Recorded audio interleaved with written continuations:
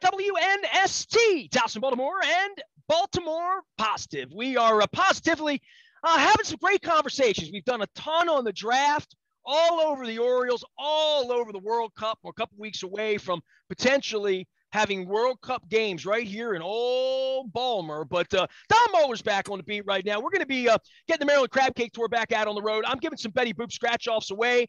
We're doing Conrad's in Perry Hall this week on the 6th.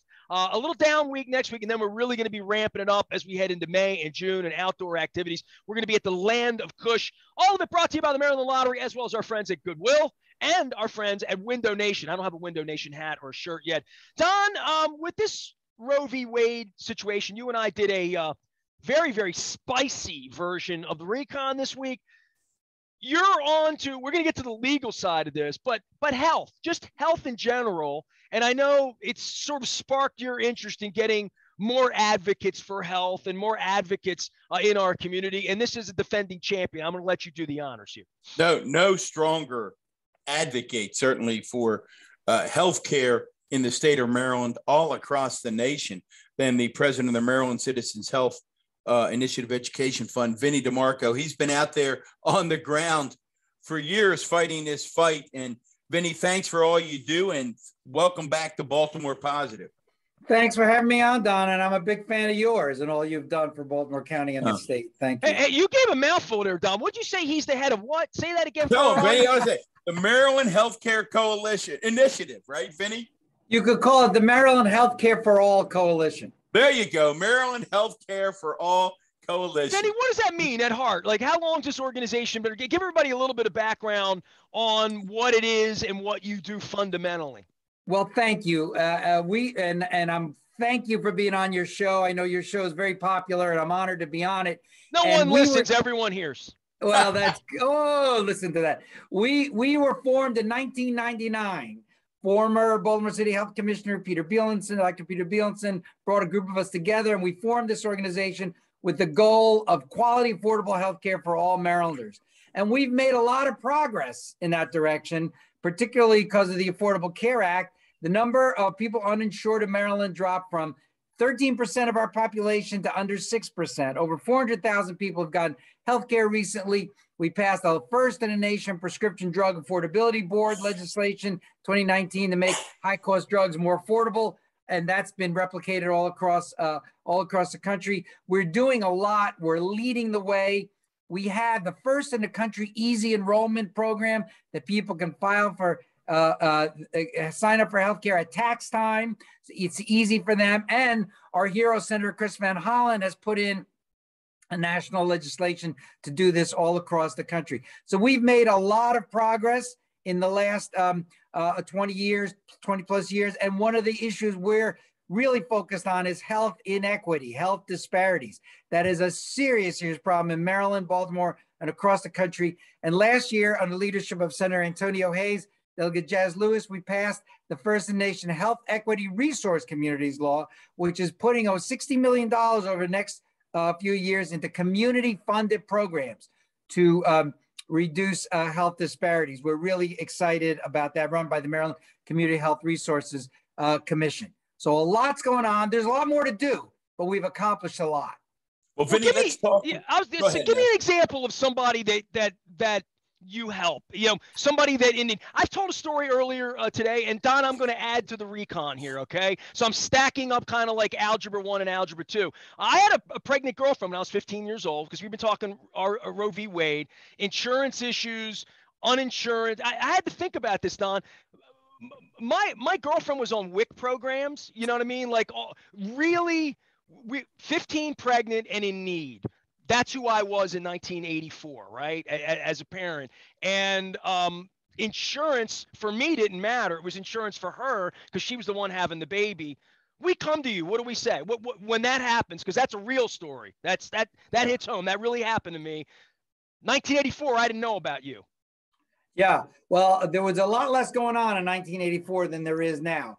But someone like her would get coverage, including, thanks to a law put in by Delegate Jocelyn Pena-Melnick and Senator Clarence Lamb, if that woman happened to be undocumented, she would still get coverage for her pregnancy and for her baby under Medicaid. What I want to emphasize is that we have helped people, and I'm going to give you an example. When we expanded Medicaid, even before the Affordable Care Act in Maryland, we met a woman in Garrett County who was sick and going to the doctor, and she didn't know what to do. But before she went, she took her kids to the local health department and said, "Do you have health care for my kids?" And they told her, thanks to this new law, this new Medicaid expansion, we have it for you. So she got on Medicaid. A couple of weeks later, she went to the doctor, and the doctor said to her, "You are so lucky you got this Medicaid, because if you didn't have it, you would have developed something. We couldn't have fixed it now, and you would have died."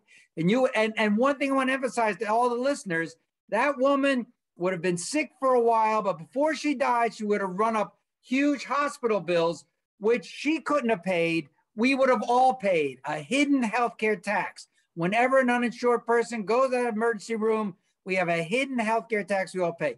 So we all benefit when healthcare is expanded. That's the kind of story which has been replicated tens of thousands of times.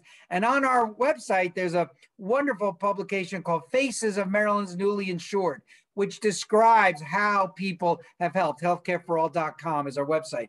But there are still almost 6% of our population uninsured, almost 350 to 400,000 people. We want to do something about that.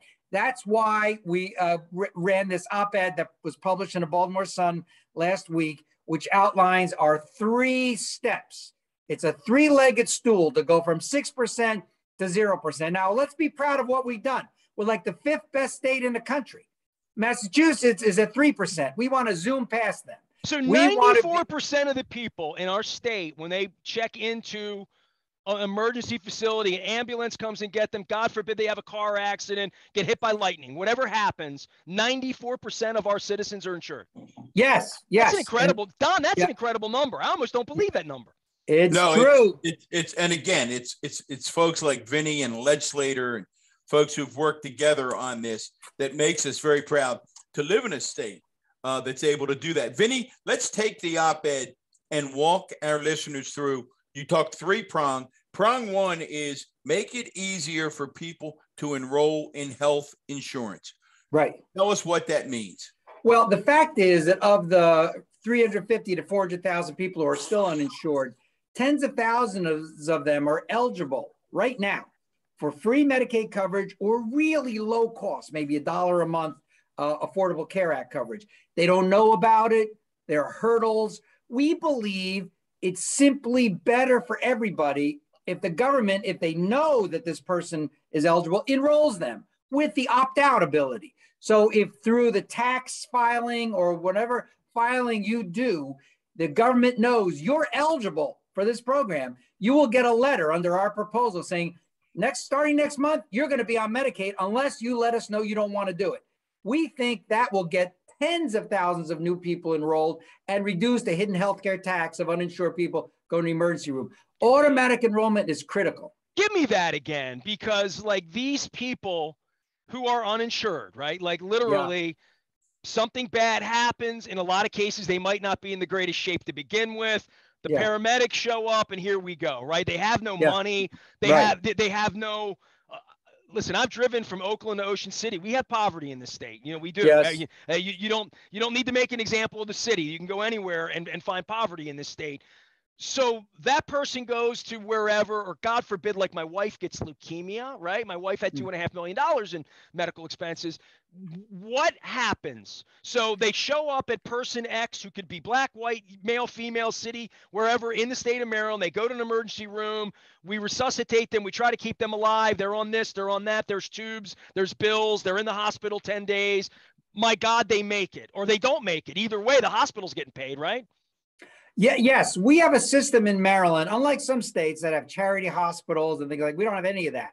We have a unique, well put together, all payer hospital system, which keeps costs low. But what it means is someone goes into the hospital, can't pay, run up a huge cost. It is automatically put in all our premiums go up to pay for that. So right now, that seems fundamental, but I want to like stop and get through that, right? Like, that seems pretty fundamental that somebody's got to pay. Oh, we all pay through higher health insurance premiums directly. In other states, it's indirect. In Maryland, it's direct. So let's just do it the smart way. Let's get that person covered with health care. So number one, they get the preliminary care, the preventive care to keep them from getting sick. And number two, it's all covered through the Medicaid system and not a jolt to our health insurance premiums. It's a hidden healthcare tax that we all pay for uninsured people's healthcare, including, I want to emphasize, and I'll get to this in a second, undocumented persons. So automatic enrollment is good for everybody. So let's do it. It's something the government can do. Vinny, talk yes. for a minute, because I think some folks might be saying to themselves, okay, so if we enroll everyone in this inexpensive healthcare coverage, what is the quality of the coverage that an individual gets? I mean, some of us who've been fortunate enough to work with companies that have high quality healthcare, feel very, very fortunate to have access to that. What's the quality of care of healthcare that someone gets in one of these low cost plans? The Medicaid program care is of good quality. And one of the things that's improved it recently in Maryland is we have very smartly increased reimbursement rates for doctors who provide Medicaid. At one point a few years ago, it was way too low. That meant that a lot of doctors didn't accept Medicaid patients. They couldn't afford it.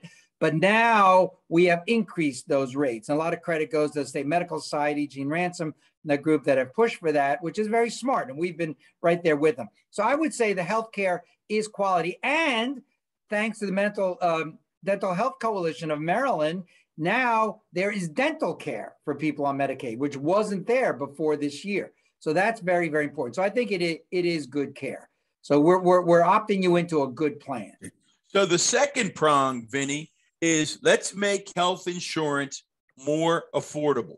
What does your coalition believe needs to happen so that can take place? Okay, so think about three kind of categories of people who are uninsured. One category we just talked about, people who are eligible right now for free or very low cost healthcare. We want to automatically enroll them. Then there are some folks above that income level for whom the federal subsidies are not quite enough. It's still hard for them. I really thank President Joe Biden, Vice President Kamala Harris for increasing Barack Obama's Affordable Care Act subsidies, which hopefully will be renewed. And that has helped a lot more people get enrolled. But still, we need more subsidies. Massachusetts has the best state subsidies, and that's why they're at 3% uninsured. With Senator Brian Feldman and Delegate Ken Kerr, we enacted a couple years ago in Maryland a program of a pilot program of subsidies for young people, additional subsidies for young people. 11,000 young people, 18 to 34, like Mr. Nestor's age, got enrolled in healthcare, and they weren't enrolled before. And again, getting them into the program helps everybody by keeping premiums lower. So additional subsidies on top of the Affordable Care Act subsidies. So that's the second leg of the stool.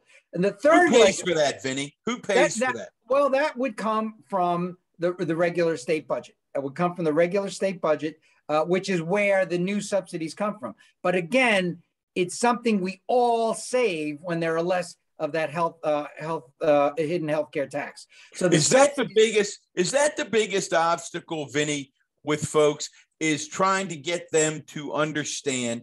And Nestor said it's there, right? It makes sense that somebody has to pay. Is your biggest obstacle to get the general public to understand that you may not like the additional subsidies, but in the long run, your cost will come down as well? Yes. And you know who used to say that so well is former Speaker Mike Bush.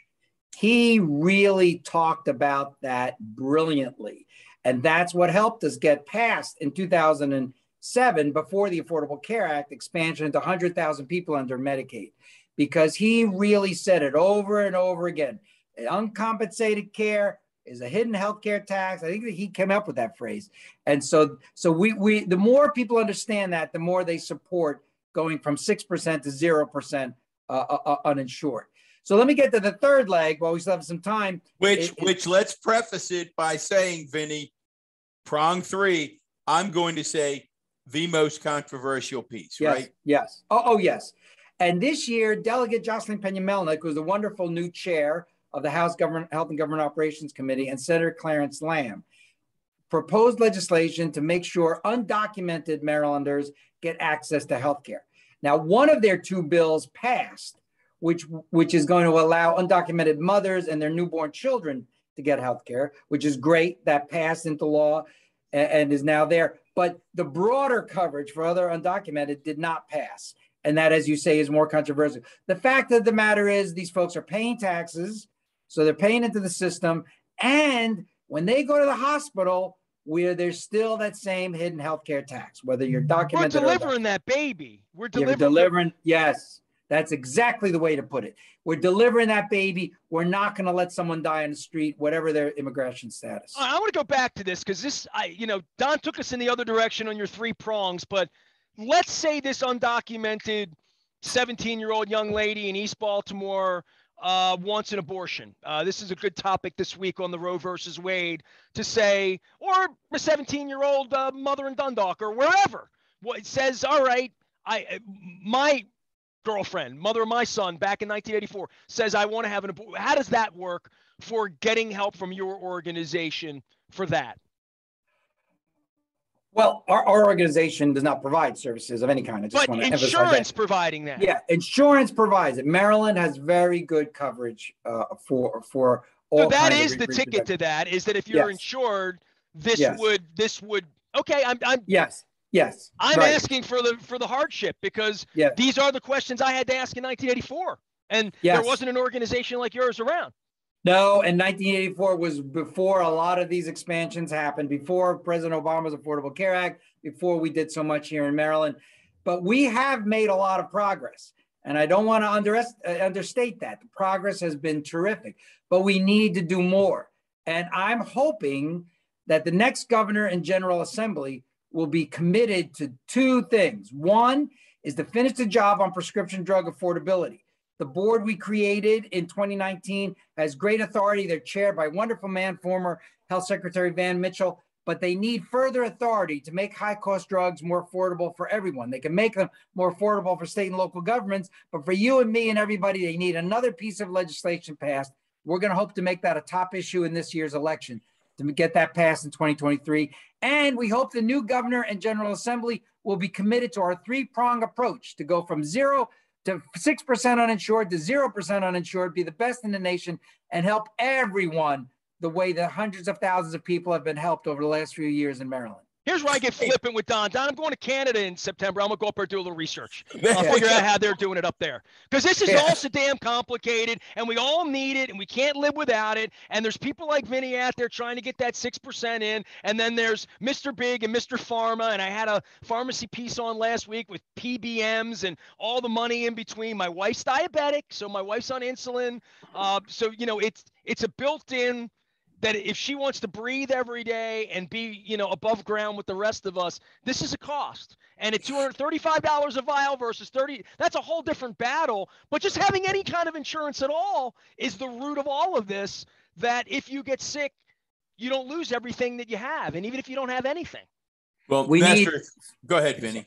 I just say we need 100% coverage of healthcare, which our goal is, and we need full authority for the Prescription Drug Affordability Board. We are being gouged by Big Pharma with these high prices that aren't necessary. Other countries don't have them because they have something like our board, and we're going to make that work. See, I brought that up for you, so I pay attention on this show, Vinny, right? The right has peddled, Nestor. It's so interesting that you mentioned that you will be going to Canada, because the right has peddled this notion that somehow all of these other European countries and countries in the world don't like having healthcare coverage. And I say to them, and you and I have been many, many places, it's one of the first questions I always ask someone in another country. When you strike up a conversation, I say, what do you think about your healthcare coverage? And they almost look as if you have two heads. They're like, hear the Kiwi guy say, "You must be an American." What do you mean? Well, do you like? Well, Yeah, it's like Pretty basic. Well, here, I'll give this story on the way out, and Vinny, I'll let you give your elevator speech at the door. But when my wife and I drove up to Nova Scotia to see Bruce Springsteen 10 years ago, and we crossed the border, and I love Moosehead beer, and the first thing you see is Welcome Center, gas, Kentucky Fried Chicken, and then there's the liquor store. And the liquor store is as big as a Walmart, right? So I walk in and I'm like, oh, Moosehead Light Lime. I pick it up and I grabbed a 12-pack and two 12-packs, and it went up, and it was like $48 Canadian, but still $46 or whatever. And I'm like, whoa. I get a case of this at home at King Liquors. It's $22.99. When it said $22.99, I thought it was for a case. No, they're like, no, that's a 12-pack. And I said, well, what is it? And they're like, this is how we pay for our health insurance. And I like alcohol taxes. So Australia also, when you buy beer in Australia, it's more like $2 a beer. It's 40. If you get a $38 case of beer in Australia, it's a deal. And and sticker shock when you're downtown and it's $72 for a case of beer. You're like, that's $3 a beer. You don't think anything about paying $8 at a bar, but that's how it works there. And everyone has. So Don, to answer your question, when I drive from Quebec through Montreal to Ottawa chasing Pearl Jam in September, I'm going to buy beer and get sticker shock because that's how they pay for it. That's how. We passed alcohol and tobacco taxes in Maryland to pay for healthcare also. That also reduces underage drinking and teen smoking. So it's great public health tools. Go Canada. Well, I told my friend's running a marathon in Santa Barbara. I said, take a picture of the gas station with the $7 a gallon of gas, because it all comes in different ways. We're driving to New York this week. It's gonna be $20 across the bridge, right? The money has to come from somewhere, right? Without a doubt. Hey, Vinny, you've had over 20 years. This is a great graphic you have on your website. I would encourage folks, healthcareforall.com. Really a terrific advocacy group. But this graphic talks about expanding access, reducing prescription drugs, advancing equity. What are you the most proud of when you look back at what you guys have done, Vinny? It's reducing the number of uninsured in Maryland from 13% of our population to 6%. 400,000 people have gotten health care. And one of the reasons, I don't want to leave this out, we have the best health benefit exchange in the country under Democratic and Republican governors. They've done a great job, and wonderful legislative leaders. We need to do the whole thing, go from 6% to 0%. And we can do it with our. You're more than halfway there. I've done the math on that. I'm pretty good. Vinny, we appreciate you. Vinny, tell everybody how to get involved if they want to get in touch with you. Healthcareforall.com. Healthcareforall.com. Healthcare. Hey, man, that's better than the Maryland initiative. Yeah, healthcareforall.com. And listen, gentlemen, have me back on in September when we ask all these candidates for governor and general assembly to endorse our plan. Have me back on in September. All right. Vinny DiMarco joining us here. Healthcare for all. I love that. It's easy enough. That's easy enough. On behalf of former Baltimore County Executive Don Moeller, we call these things wise conversations because they kind of are. I learned stuff around here. People ask me, what is Baltimore Positive? I'm like, it's me asking smarter people dumb questions and trying to get some knowledge. So that's a wise conversation. He's Don. I'm Nestor. We are WNST, AM 1570, Towson, Baltimore. And we never stop talking Baltimore Positive.